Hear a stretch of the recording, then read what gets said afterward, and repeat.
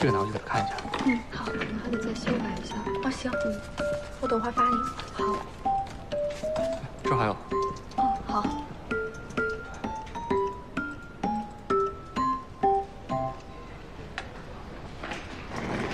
嘉欣，问你点事儿呗。说。就是我那个新室友齐恒，你们俩是不是很熟啊？我俩大学同学，关系特别好，那时候经常帮我写作业。那他还是单身吗？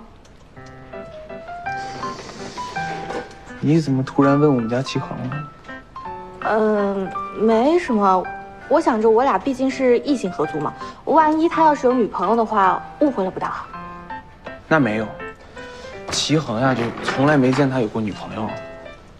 不过据说有一个喜欢很久的人，具体是谁呀？我也不知道。啥也不是。哎，你跟赵总最近怎么了？什么怎么了？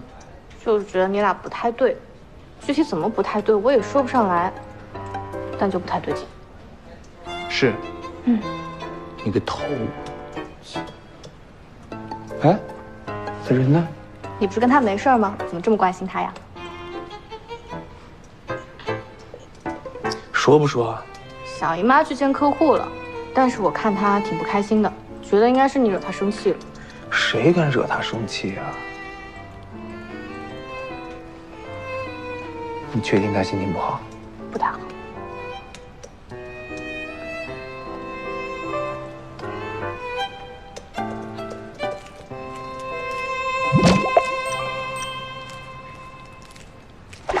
什么？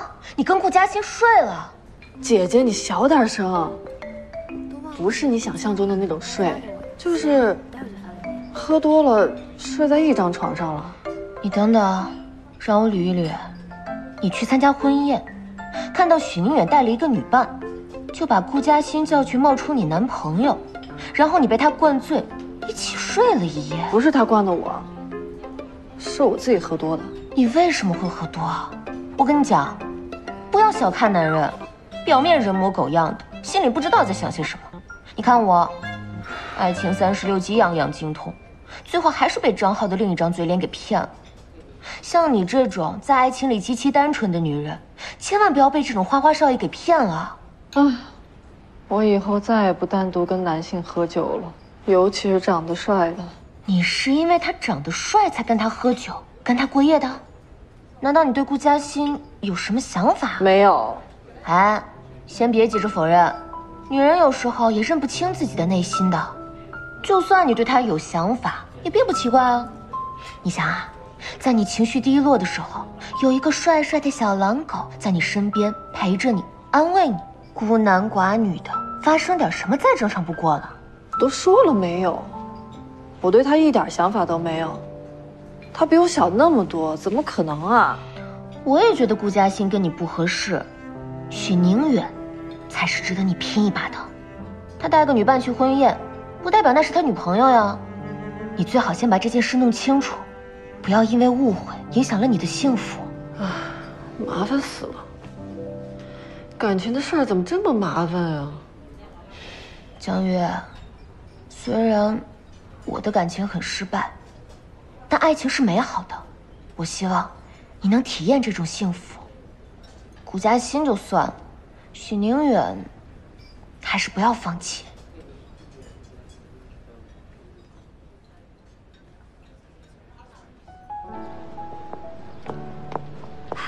这不是情感博主钱晶晶吗？你好，哇，这就是爱情的滋润啊！我还看过他直播呢。3、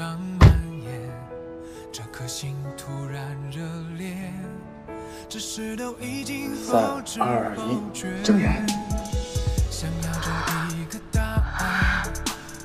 喜欢吗？喜欢。祝我们钱晶晶小姐越来越美丽。直到再也看不见。冲动过，勇敢过，受伤过，无论做什么也都没有用。是我爱错了，热情被消磨，到最后发现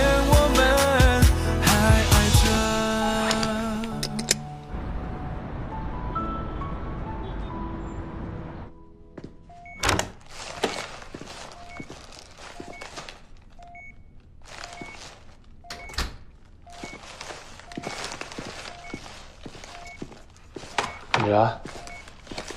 今天感觉怎么样？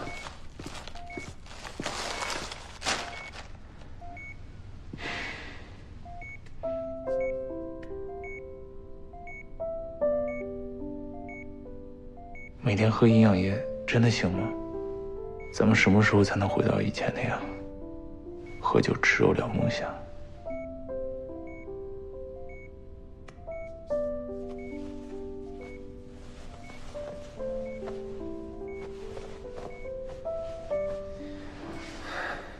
哎，你还记得我上次跟你说那女魔头吗？我之前觉得她就是一个只会工作的机器。后面发现他越来越不一样，虽然有时候凶凶的，但又憨得可爱。尤其看到他脆弱的时候，我甚至会心疼。你说是不是对他？不行不行。这女魔头比我大8岁，根本就不是我的菜嘛，对不对？啊，对，齐衡那小子回国了，居然是为了一个女孩回来的。我天，我根本就不相信。那天他回来还跟我恶作剧，没抽死他。我跟你说啊，就是你不在，你要在，咱们3个齐了。有一个宝宝问我如何挽回劈腿男友，这个问题我已经讲过无数次了。记住，不要在垃圾堆里找对象。我之前讲的如何分辨好男人，你们要好好复习哦。老婆，我回来了。老公，你回来了。快来快来。哎 ，hello， 老婆，这是今日份的玫瑰。谢谢老公。我去做饭了。嗯。那宝宝们，我也要下播啦。有问题记得给我留言哦，爱你们！来，和大家说拜拜，拜拜拜拜拜拜。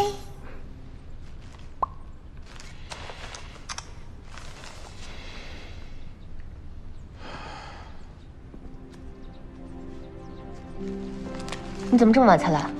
公司忙。刚才演的还可以吗？演得很好啊，就像真的一样。你以前是不是也都饰演的？这就是我行李啊，就这么点儿。赶快拿走，看着就碍眼。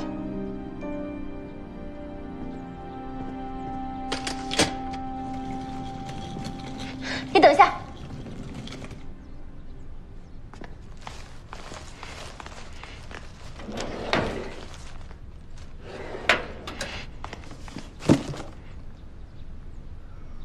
把你送我的东西全部都拿走，我不希望家里有任何关于我们回忆的东西，一切都已经结束了，我要重新开始。这些东西既然送你了，就是你的了，你不想要可以扔了，我拿着没用。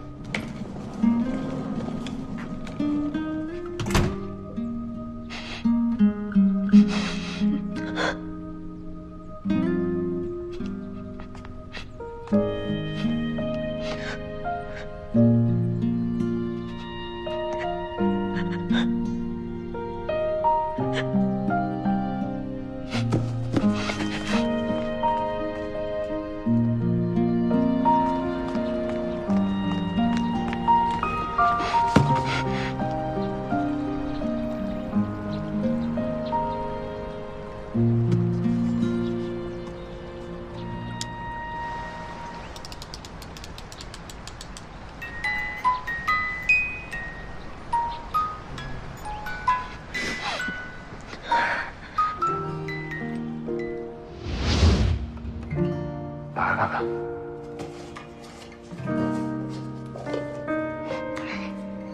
真好看。钥匙？我把它买了下来，写了你的名字。我想从此刻开始的每一年、每一月、每一天，都跟你在一起。